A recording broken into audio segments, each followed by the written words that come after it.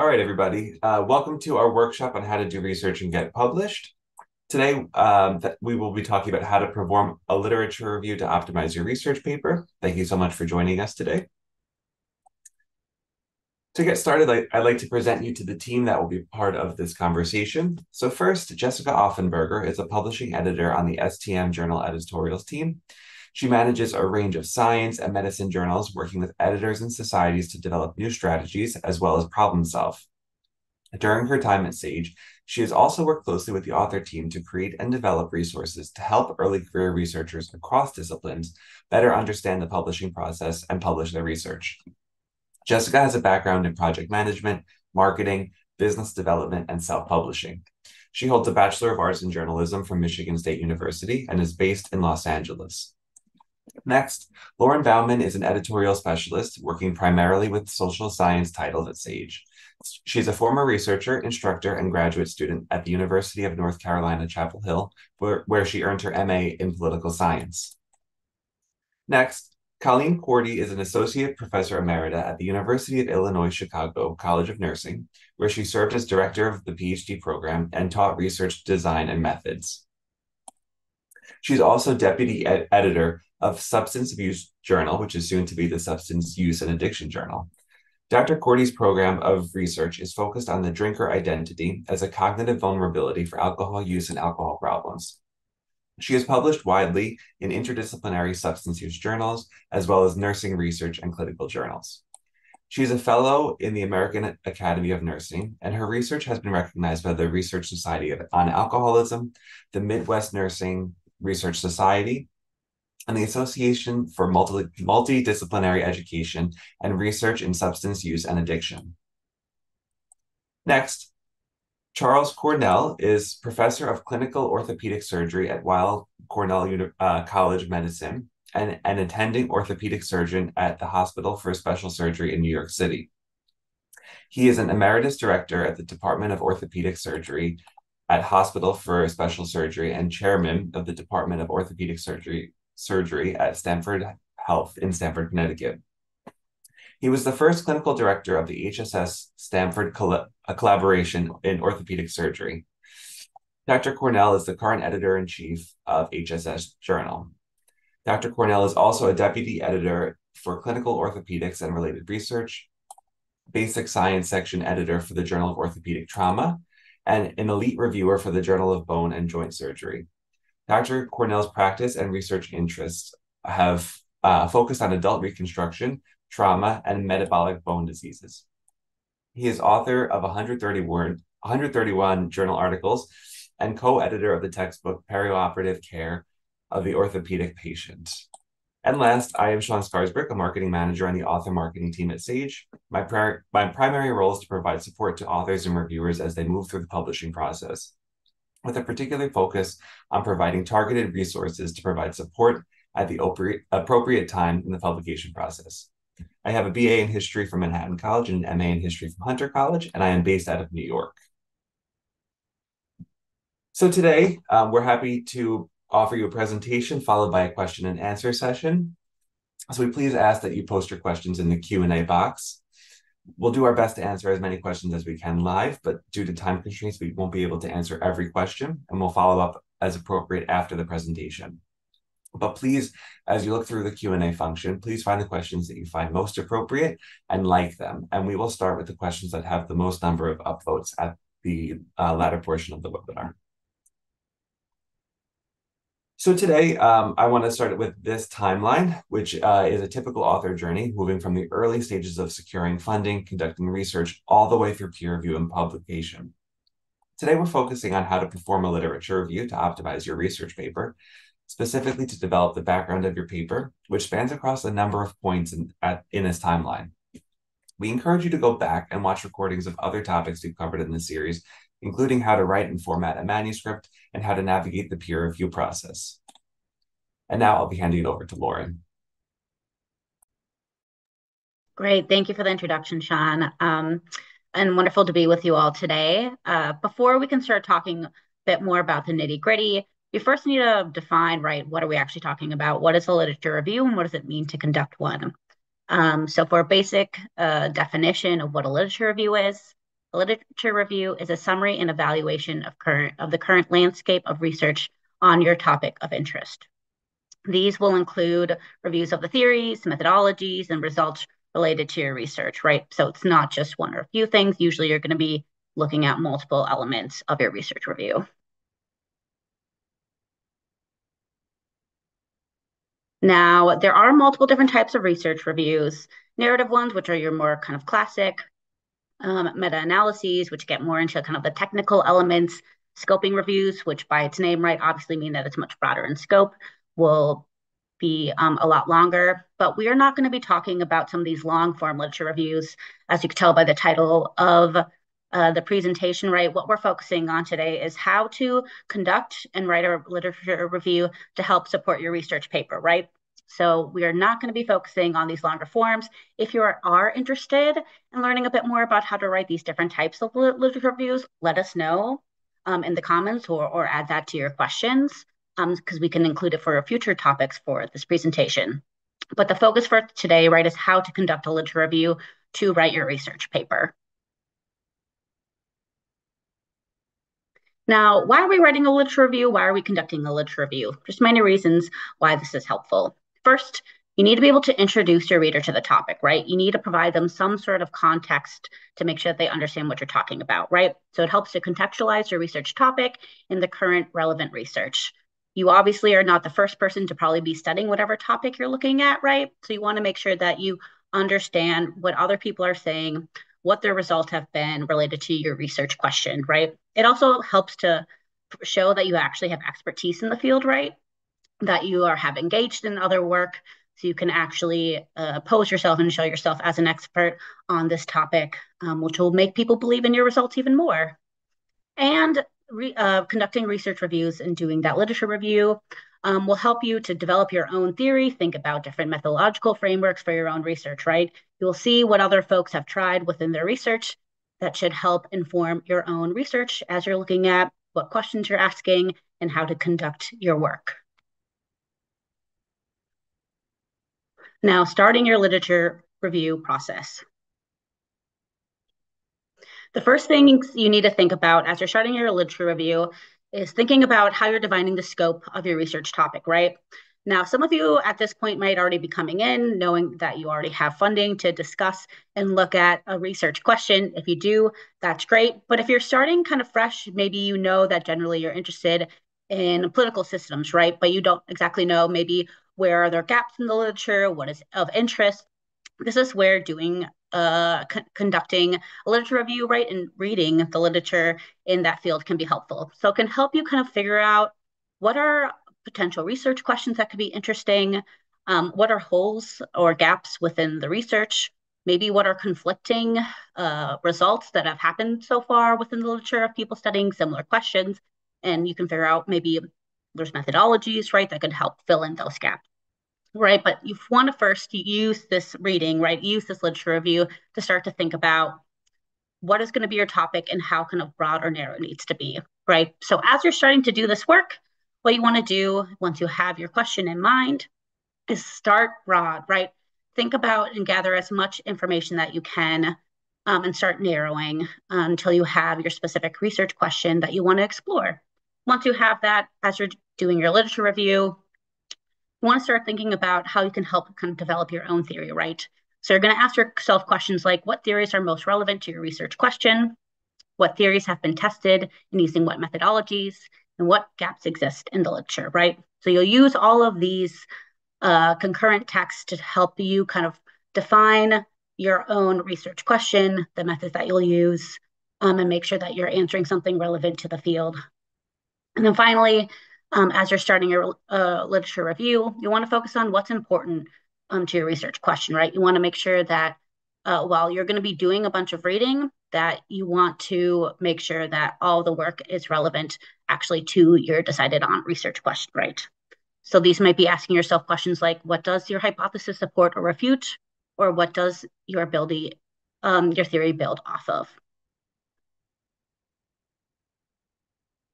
Now, as you're starting to think about conducting a literature review, the most important part, right, is finding that literature, right? So how do you find the correct literature to make sure that you're focusing on the correct authors, articles to help you build your own literature review? The best resource that you have if you are part of a university or institution is to work with your librarian. They are an excellent, often underutilized resource. So if you are a part of a university or institution, go to your librarian. They will know where to look, especially if they are divided by fields, right? A lot of universities will have librarians for specific majors or fields. Go talk to them. They are genuinely some of the most helpful individuals. So that is the first step I would recommend that you take. After talking to your librarian, who will give you so many resources, other places that you can look. If you've already started reading some stuff related to your topic, and a really helpful thing is to look at the reference pages for those articles or books, right? You'll see what they are citing, and those are other places that you can start reading and looking to see, right, what are they citing? It's a natural place to look as you're conducting your reading for your literature review. And then finally, looking at article and research databases is a really useful thing. You can use optimized searches to find things related to your topic. So that could be things like Scopus, Web of Science. Obviously, you can look at Sage Journal. We have search features as well. PubMed, if you're things in the medical field. PsycInfo, if you're doing psychology research. ERIC related to education research. And there's also different search engines that are related to specific fields as well. So those will be helpful as you figure out what your research topic is, and you can narrow it and find the best research to help support your growing literature review. Now, you've started doing your reading, right? You have articles, you have books that you're doing. How do you make sure that you focus, right, while you're reading and note taking and evaluating? So, first, make sure that you don't get scared away by reading a bunch of articles. You never know what's going to spark that inspiration, what is going to be useful, what might be helpful as you're thinking about developing your theory, thinking about methodologies. So, my first suggestion is to read as much as possible. And it's okay if you read articles or books that end up not influencing your final research question and your results, because knowledge is beautiful. So don't be afraid to read as much as possible. Or skim is more like what will probably happen, right? So you're starting to read articles. How do you make sure that you're focusing and taking notes on the correct things? Because it can take a lot of time to read and take notes. So, what are the things you should be focusing on, right? Well, first is making sure that you're thinking about what theories these related research articles are doing, right? What are common connecting theories and themes that you're seeing across the literature, right? What are these common things that are popping up? Are these things that you think have good evidence for in those papers? Or do you think that maybe there are common assumptions across these connected themes that maybe could be explored more, right? These will all be things that will help you better kind of investigate your own research topic as you're developing your own theories, methodologies, and eventually doing and conducting the research. Important things to pay attention as well as you're looking at the results and conclusions sections, right, is what is actually supported, right?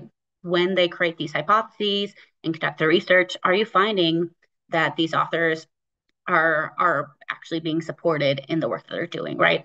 Are there any contradictory results? There sometimes are these big questions as a political scientist. One of the big things that are studied in comparative politics is the relationship between economics and democracy. And within the field, right, just asking that one question, you'll have different results asking, even though they're asking the same question, right? So maybe there's something interesting in there to explore, right? Why are they getting contradictory results? Is it the methods that they're using? Are they maybe using data sets that are flawed in certain ways? Think about, right, what these different results and contrary results might mean. As you're reading and looking at the results as well, you might think about, okay, maybe they're testing one part of their question, but there's other related questions that aren't. So think about what is tested, what versus what isn't. And all of these things will help you in defining your own research question, as well as in theory building and selecting methodologies. Now, a helpful resource as you're thinking about, okay, I am collecting all these articles, I'm trying to take notes, but how do I organize them in a way that is logical and that can help me? One useful too is an annotated bibliography. So, an annotated bibliography, if you don't know, it's exactly as it sounds. It's a list of the citations to books, articles, and documents, and you make annotations based off of them, right? You're taking those notes based off of them. And bibliographies can be really useful when you're reading and note taking, as I noted. Um, they often can be included directly into your citation reference systems. So I recommend that if you do have a citation reference system that you use, that you can actually take those notes directly in those systems. What are things that you'll want to be taking notes on as you're doing your annotated bibliographies? Well, this will be things like making sure that you're summarizing the main points of the articles, right? So reflecting upon what is the research question and what did they find. Think about, but beyond just simple summaries, right? Because when you're writing your annotated or when you're writing your literature reviews, you don't want to just summarize the work, right? You want to be critical and reflective upon those work. So think about including assessments, right, of those articles. How do they answer the research questions? Do you think that the methodologies that they used were appropriate? Make sure that you include some level of critique as is appropriate when you're creating your annotated bibliographies. And then finally, make sure you include some sort of reflections, right? Make notes about how this article is maybe helpful or helps you develop your own theory or helps you maybe think about your own research question. These do not need to be long as you're taking notes, but make sure that you include the important things as you're helping to develop your own theories and prepare to conduct your own research.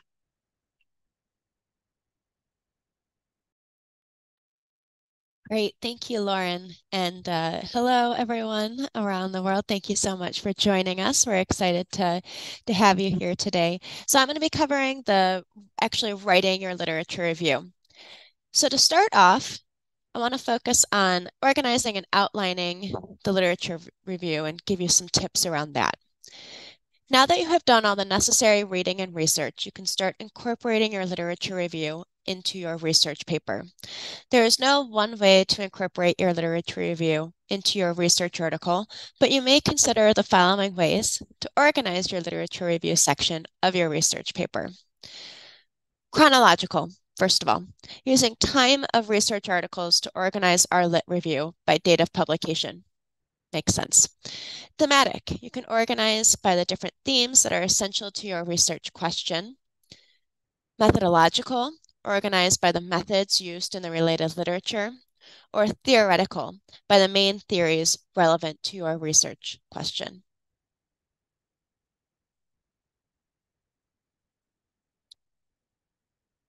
While you might organize your literature review in different ways, when incorporating your literature review, there are a few key components that you should include. Your research question. Be sure it is clear in your paper the research question you are asking. This should be made very clear in your introduction. Be sure to define any key concepts that are important to your research question and any proposed theories and hypotheses. When it comes to theoretical landscape, having conducted a literature review, you should know what the main theories are related to your research topic. Put yourself in the position of a reviewer and consider what alternative theories may better answer your research question. These alternative theories should be addressed when necessary in your research paper. Remember, you need to convince your readers that your explanation is the best to answer your research question, so do not ignore counter arguments or alternative explanations. Depending on your research question, you may want to address methodologies used in your field of interest and any strengths and limitations of your chosen methodology and any others not used. Last but not least, results. If your research question has been addressed by others or similar questions have been addressed, be sure to explain the results discovered so far by others. This is especially important if there have been contradictory results by different researchers, so that you can explain what your research helps to better understand any contradictory results.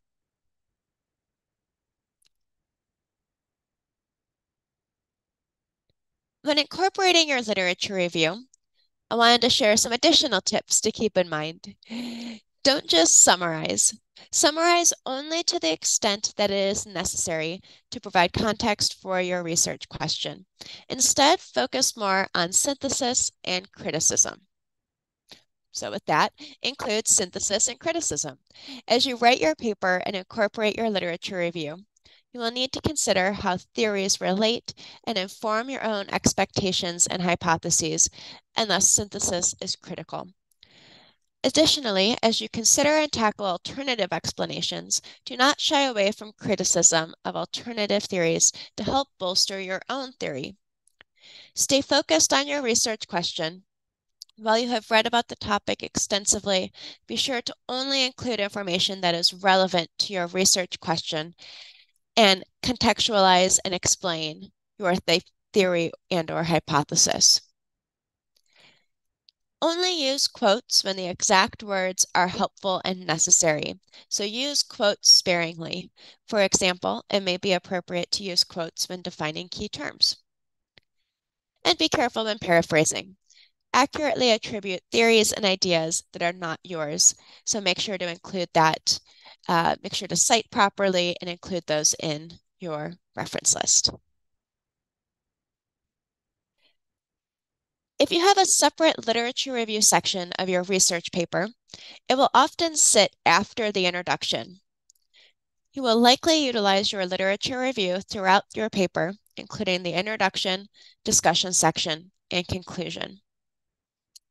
Contextual information and theory building may sit as part of the introduction and conclusion sections. When developing your methods and analyses section, be sure to consider what you have learned about others' methods and analyses sections. The research landscape can help you decide what methodology norms are for your field and how to display and discuss your results. You may also want to consider how your results compare to others who have done research on a similar or the same research question.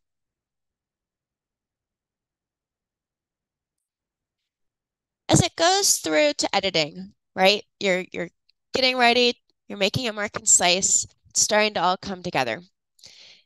Keep in mind, journals often have strict word counts. This means you need to think critically about what is essential to include versus not include from your literature review. As you're narrowing things down and making edits to your paper, consider the following. How much space should you devote to discussing your literature review? What are the most essential items that need to be included in your paper, whether that's context, definitions, methodologies? Are you utilizing the best quotes? Paraphrasing may help you with saving space, so only utilize direct quotes when necessary. While incorporating your literature review is important, it can often be trimmed down to save space for the meat and potatoes of your research article, the explanation of your research and experiment, and its results.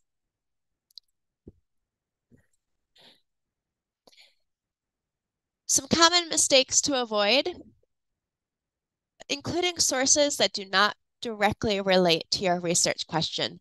Keep it relevant, keep it topical, so make sure to only focus on what's related to your research question. Another common mistake, do not sufficiently define the theories and concepts most central to your argument. So focus on that, again, focus on that research question and focus on those theories and concepts that are most central. Another mistake to avoid is if you're only summarizing the literature and not synthesizing or critiquing the literature. So going back to what I had recommend, really focus on the synthesis and criticism. So as you're writing your paper and incorporating your literature review, you consider how theories relate and inform your own expectations and hypotheses, and that synthesis is critical. So, and again, a reminder, don't shy away from criticism of alternative theories because this can help bolster your own theory. And another mistake is only including literature that supports your argument. So just as I mentioned, you could look at critiquing literature. remember, there's going to be multiple people conducting peer review on your paper, and there's different viewpoints, different perspectives, and different vantage points, so that, reviewer one might see something, but reviewer two might push back. So try to think about your paper, your research question, and what literature is out there, how it can all critique and relate to everything, and how they might push back on your argument. So try to anticipate and think about that in advance.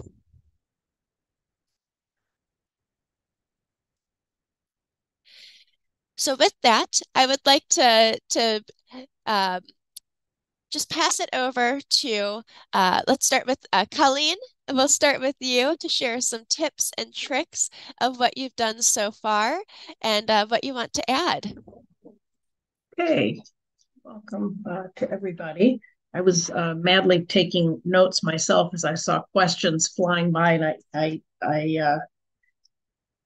was having a little bit of a hard time following them all. So, but I was, some of the things are that the length of the lit review for a research paper would vary depending upon the journal.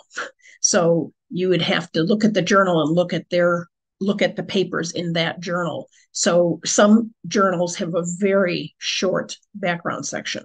Some have a very lengthy background section. So sometimes that's discipline specific, but even with across disciplines and within disciplines, there are some differences. So think about that. But your lit review should be as comprehensive as possible. You may not be including every word that you note take in your actual lit review. So what else did I see here? Somebody asked about the quality of papers. How do you tell the quality of one paper versus another? Journals are indexed, and so there's a science citation index in the library settings, and you can look at, because you're going to see a ton of different things, and it's hard to know, well, which ones are the most relevant, which ones are the most important. I would go with the ones that are in database papers, that are in journals that have higher impact factors. And because they're more likely to be, they're at a higher level in terms of the, when they're reviewed before publication, et cetera, et cetera. I don't want to take up all the time. So, Charles, do you want to go ahead, or I can pipe in? And do we answer these questions now? First of all, Jessica? Well, let's pass it over to Charles and Okay. Give some additional tips. And you're not taking up too much time. This is a great discussion, so feel free to keep going. But we'll pass it over to you, Charles. Yes, thank you, and welcome to everyone on the webinar. I do want to reiterate a comment that Lauren made, which is to use your librarian. So there are mechanical steps to doing literature searches, and you have to learn to use the terms that are called Boolean operators, and your librarian will help you do that so that your search is efficient and focused on the actual questions that you're asking. I think the other comments are there are different types of literature reviews. So when I was researching for a thesis that I wrote, I spent a year studying and writing and organizing a thesis. And my literature review for that was enormous because I was trying to prove to my professors that I had studied the literature thoroughly and I was very familiar with it, and I made myself an expert on it. When you're writing a research paper, things have to be much more focused. So you have to distill that down to the specific questions you're asking or posing. And you need to use the literature to create the rationale for those questions. So the comments that Lauren and Jessica made are very appropriate. Start widely, narrow it down. Remember to be specific. Ask very specific questions, not open-ended questions, but specific questions that are based on the variables that you want to study. and use the literature to create a brief background, summarize knowledge as known, summarize what isn't known and where we have to go, and then present your method or your direction with your specific questions. I'll turn it back over. Thanks, Charles. I think one thing that I want to add on to this, what you've just said, and this is a common question that I see coming up in the Q&A, is kind of a discussion and a distinction between what exactly the lit review should be. So I'm wondering if Charles, Colleen, Lauren, Jessica, if you can distinguish a little bit between writing a lit review for a paper once you have done the research, and the alternate, writing a lit review that is done in preparation to identify the scope of your research. Can you kind of distinguish a little bit what that means for everyone joining today? Sure, I saw a lot. Go ahead. Go ahead. No, yeah. Charles, please. So I think that's a very important point. So if you're trying to formulate a research program, something going forward, what are you going to do for this year that you're involved in a research project in a laboratory, or for your thesis, or for your PhD? You're going to start very broad, and then narrow. Your research team will give you some focus, but in formulating your questions for which you will then propose work, you're going to probably use a broader base of literature to start with. But once you've narrowed down to a question and you're going to write a research paper, that has to become much more specific. So for instance, in your thesis, you might have 200 references. Most research papers that are based on focused questions might have up to 30 or 40 references. So start broad, as Lauren said, and then once you're writing specific issues, narrow the focus of your search. Yeah, I was also thinking that sometimes, especially when you are sort of you're either a graduate student or you're new at writing papers for publication, that you would, I frequently will start by searching for reviews on the topic. If there are systematic reviews of the literature on the topic, that's a great place to start, or other types of lit reviews. It doesn't mean that you're going to, you want to see if there's a systematic review or more than one on the same topic in the last year. You're certainly not going to be, this is focusing on this today's topic is on the lit or background section for an empirical paper, a research paper. But a systematic review that's published, or other lit review paper that's published, can be very helpful in terms of the major high points, the major themes. And if there's none of those, then you still have to search the literature for, empirical papers, right? Research papers. And so to me, synthesis is what it's all about. And that's actually there's not a step-by-step for how to synthesize, at least not one that I'm aware of. But you're trying to organize the literature in terms of themes that you're seeing. And and there was, let's see, looking at, to see if there's lit reviews. If not, then you're looking at the latest literature. And if there's, 2,000 papers, you're certainly not going to, you look up in PubMed, say, oh my God, there's 2,000 papers. Well, you're not going to look at 2,000 papers, right? Look at key papers and some of the latest papers as well. But sometimes the early papers can be big folks in the field that have a lot of impact. And once you get into the literature, you can see they keep citing Cornell, they keep citing him. So then you say, well, I got to read about this. I got to read this Cornell guy because everybody seems to be citing him. So it's an iterative process. It's not as formulaic as a recipe. These are guidelines being presented today. But they're all, your purpose is different if you're doing a literature review for, say, a dissertation or a master's thesis than if you're doing a literature review for an empirical paper.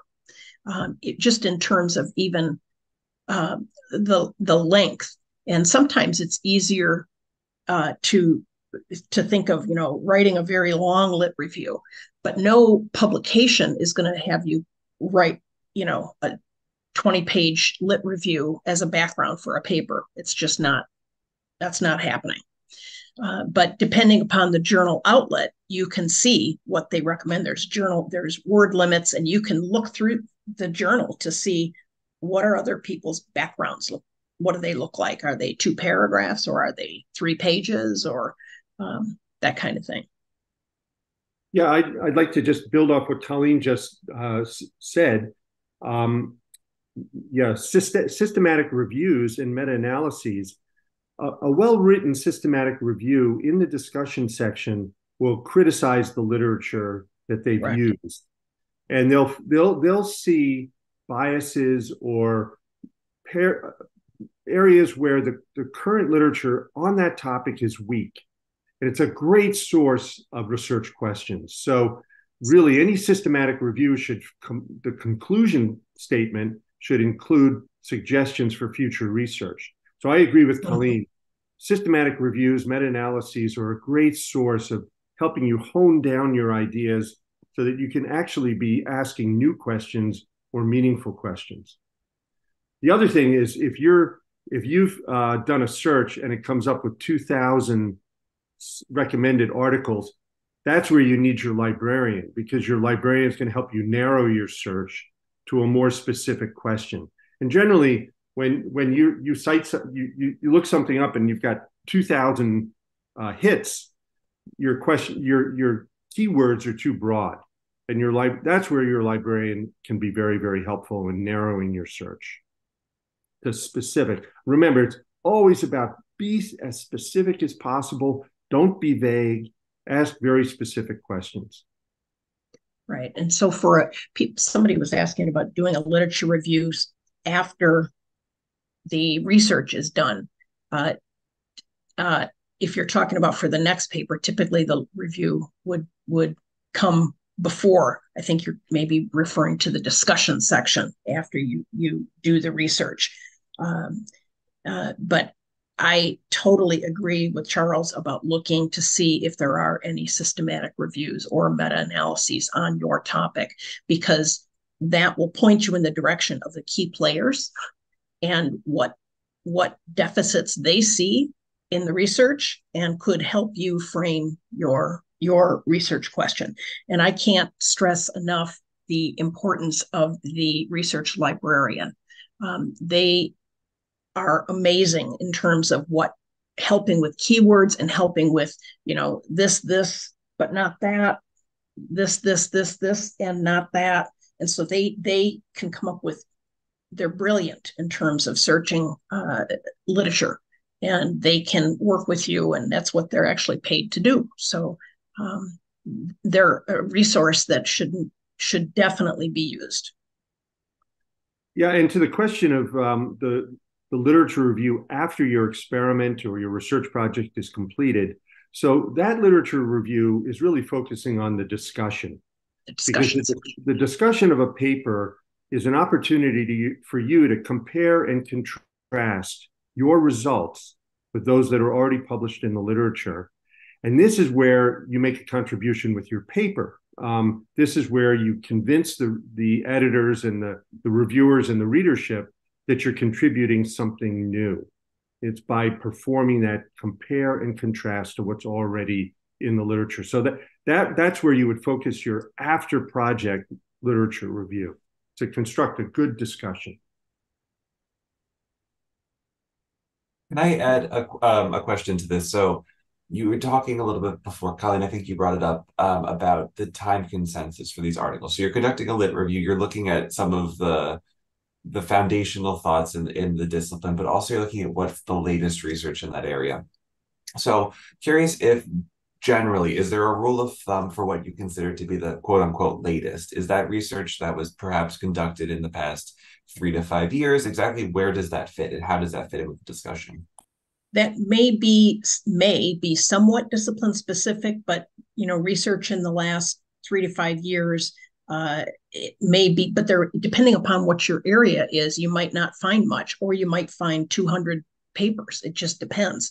So it depends on the research question and how much literature there is. But if there's a ton in the last 3 to 5 years, then you don't necessarily need to go back, 30 years or something like that, right?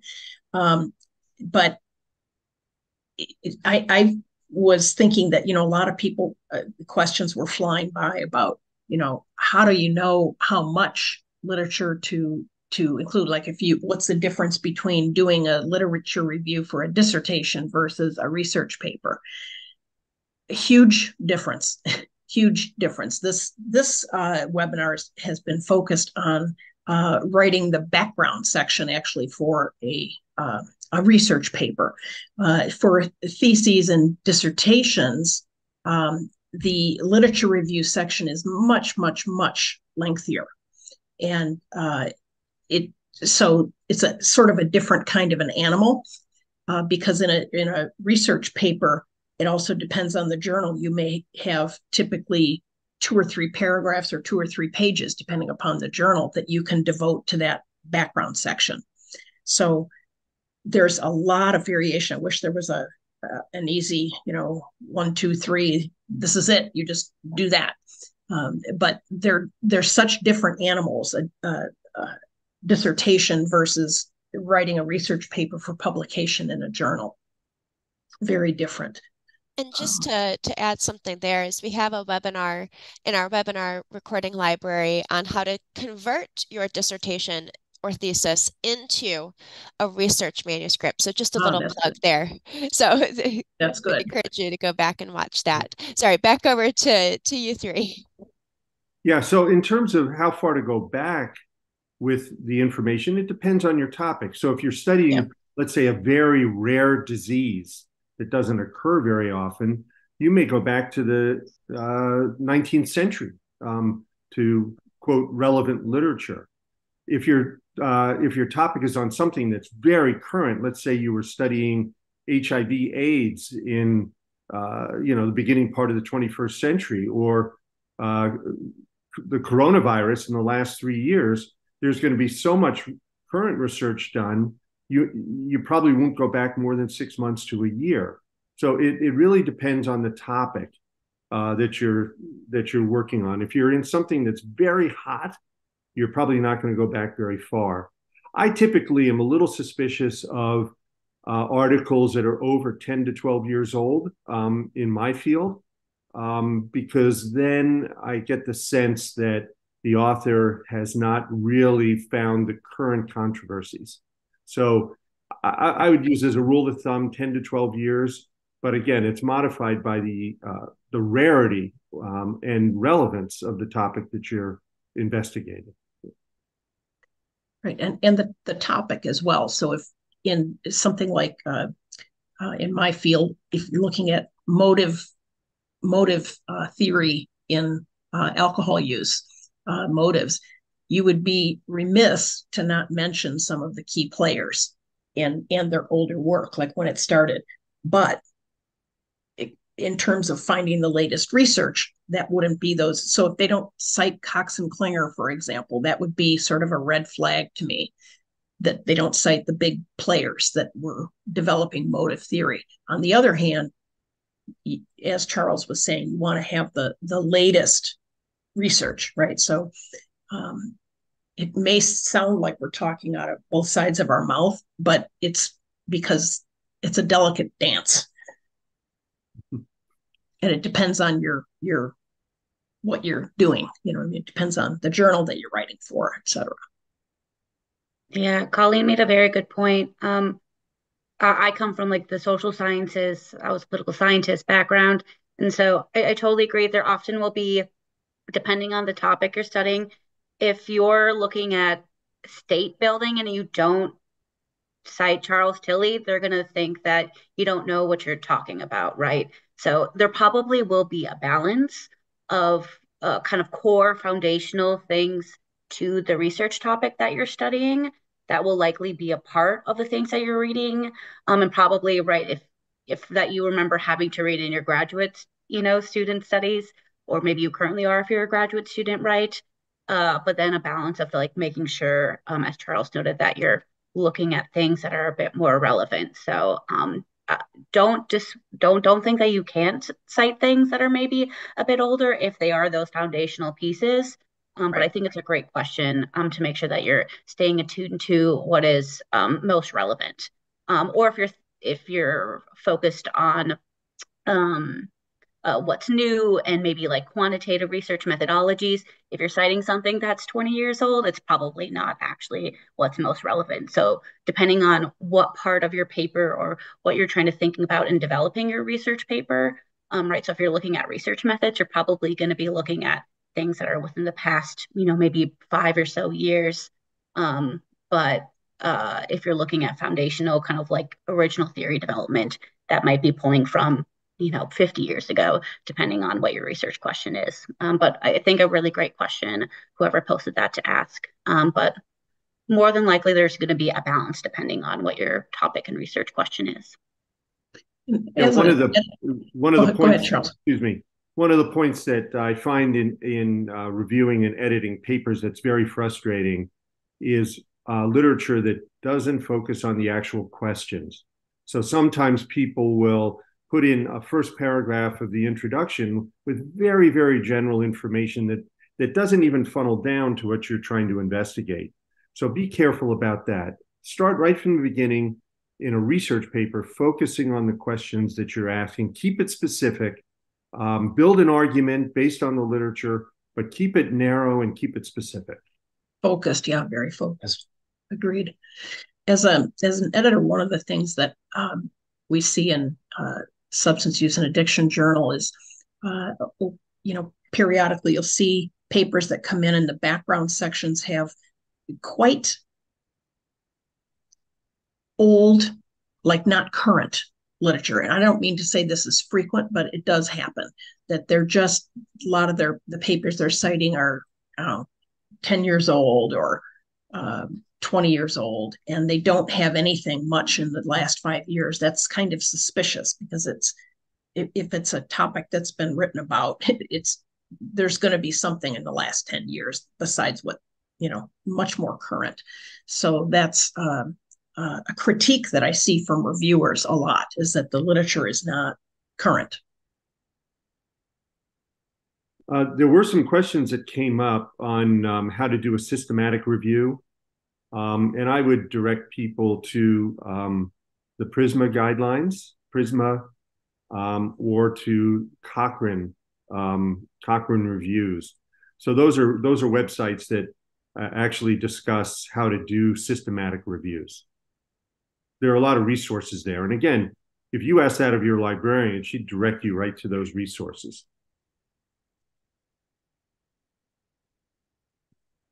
Great. So we have a number of questions coming through about some tools for actually writing a review. So in terms of like software, in terms of any recommendations for how best to format it, how best to do it. So do you have any tips here? Something to speed up the note-taking process while you're reading papers, or something generally? Just, do you have any tips as experts in the area of how best to do this? I'm hoping that Charles can pipe in here because. Yeah. Well, so generally, if we're talking about an introduction, which is really the most important part of your literature review, because you're going to tell a story, you're going to build an argument, you're going to develop a rationale as to why you're doing your project. So the first paragraph is sort of general background specific to your topic. Second paragraph might be what's currently known, what's not known, and then third paragraph is where you would probably develop your approach. Because of these deficiencies in the literature, these open questions, we plan to do a project in which we take this approach and lead to the final research questions that you're going to pose based on the things that you're going to actually study, the variables that you're going to look at and study. So first paragraph, somewhat general. Second paragraph, what's known, what needs to be known.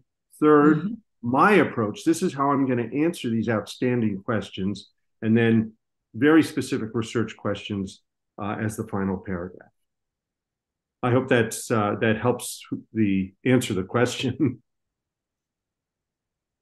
When we're thinking about like potential like software to help with like maybe the note-taking part, I know is part of it too. I mean, make sure you have a reference management system. So there's things like Zotero, like Mendeley. Yeah. So I would recommend that you choose one. Yeah. There's a bunch of different ones. I know Zotero, that's one that I used, was free. Other ones sometimes have a cost with it. Though if you are a part of a university or institution, they might have subscriptions for you. But I'd recommend choosing one and sticking with it. If you have frequent collaborators or co-authors or advisors, it helps sometimes to use the same one that they do. Also, different disciplines sometimes will have different norms of which ones that they use.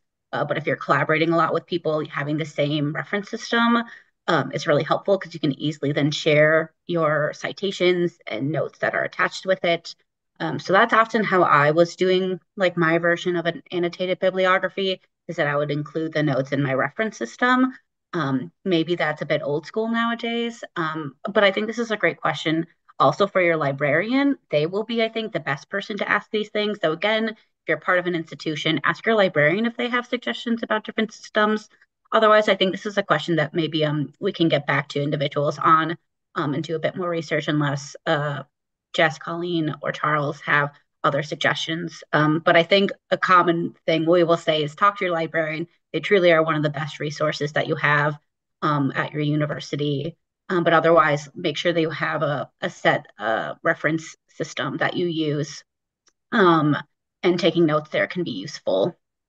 Yeah, I would say, Lauren, you're absolutely right. You want to be very disciplined right from the start in managing your references. So I found biggest frustrations as I was maturing was that I wasn't disciplined in organizing my references right from the start. And the best way to do it is to use a referencing program, because it'll allow you to put the references in the proper order for whatever literature publication you want to publish with. Some people will ask you to alphabetize your references. Some will want you to do citation by order of appearance.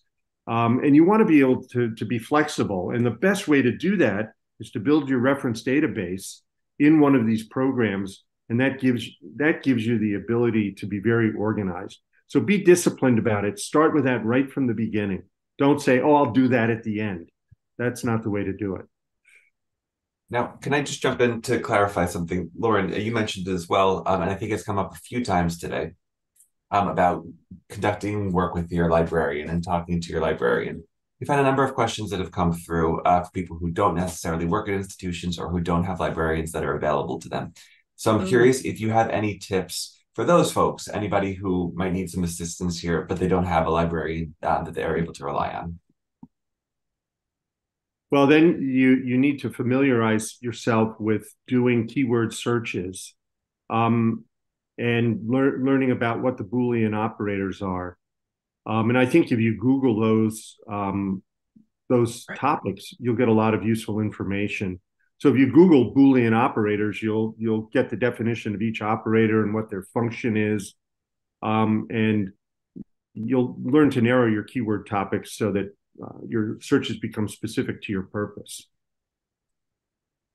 Sometimes also when you think about keywords, people think, oh, how do I know what keywords? Well, in the relevant literature that you have been reading, all published papers have keywords, and you can look at that because they may be things like, oh, I wouldn't have thought of putting it that way. And so you can know what, the main keywords are in your topical area, sometimes just by looking at the papers. But you can also think sometimes if a keyword is too specific or too narrow, you're not going to find anything. Conversely, if you have a keyword that's very, very broad, that's not going to work well either, because you're going to get 1,000 hits on some stuff that's not even relevant. So that knowing what keywords, and reference librarians can be very, very helpful with that. I understand the question is that not everybody has a reference librarian that they're working with. So they're at a little bit of a disadvantage, but that doesn't mean they can't do literature searches. That just means they have to do extra work because they don't have the advantage of having a reference librarian suggest how to use the Boolean operators. That is, this keyword and this keyword, but not this keyword. That kind of thing. So it certainly is possible. It's just difficult if you have a reference librarian where you are. I would strongly urge you to make use of that person. Yeah, I agree. We bring it up because I know from my own experience that people don't talk to our librarians enough. So I think that's why we have enthusiasm. It's definitely possible to conduct your research, do these literature reviews if you're not a part of an institution. But again, there just will be a bit more of work on your end that you might have to do. But other things to think about, I gave some other kind of places to look, right? So thinking about what kind of reference databases. So there's a reference database. So if you're in education, maybe instead of going to a Web of Science, right, you should go to ERIC.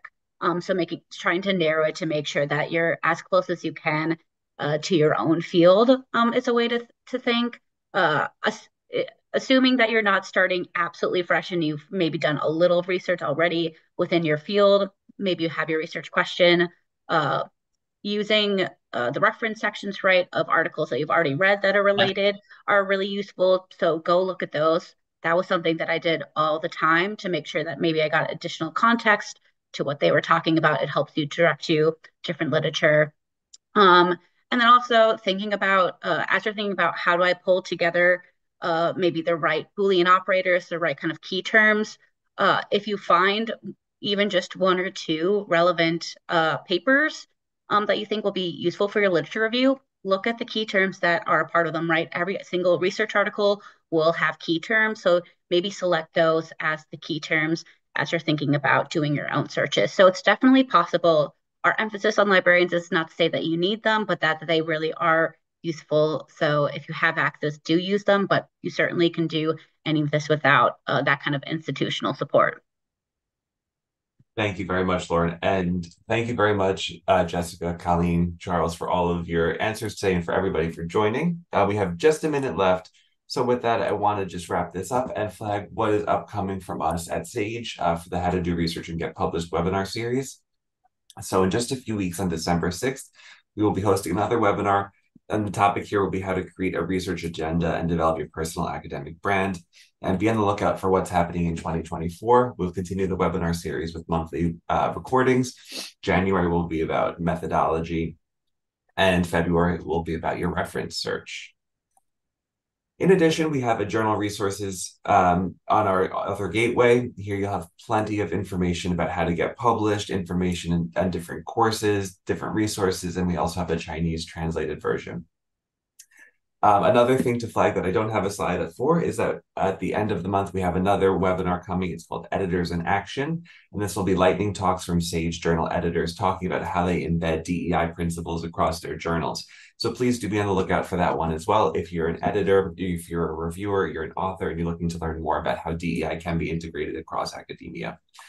So with that, I want to thank everybody for joining today. Thank you, Jessica. Thank you, Colleen. Thank you, Lauren. And thank you, Charles, for all of your work. And thank you very much to everybody who posed questions. We appreciate it. And we'll follow up with those that we hadn't had a chance to respond to live. So again, thank you for joining, and we hope to see you in an upcoming webinar. Take care.